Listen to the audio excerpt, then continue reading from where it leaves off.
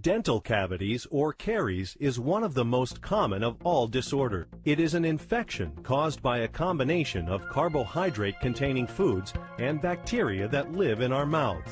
When these bacteria find carbohydrates, they consume them to produce acids. The acids demineralize the hard part of the tooth, enamel and dentin, and eventually reach the pulp chamber. The bacteria are contained in a film called plaque. Plaque begins to accumulate on the teeth within 20 minutes after eating. If the plaque is not removed thoroughly and routinely, tooth decay will occur. Treatment of a cavity generally consists of 2 steps. Removing the decayed portion of the tooth.